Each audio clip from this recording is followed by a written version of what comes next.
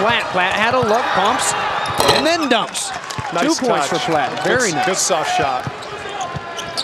10-point lead, 3:25 to go. Kamar back to Keena Young. And here's Austin Ainge. They take it across the timeline. Down near 3 minutes to go in this one at the Marriott Center. This is always interesting to see what the offense opts to do if they're going to take time off the clock or continue to attack the basket, but has made them successful up to this point.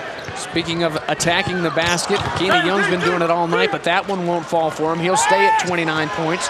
7 rebounds for Young. Here comes Brad Jones, easy to the hole. Blocked, but got some of the body. Sending Brad Jones down to the floor, and then they'll send him to the stripe. Foul on Young. There are a lot of times where you'll see a block shot and a guy go to the floor and they won't call the foul. It's all ball except for the body. Now watch, there's a block, but he clobbers it.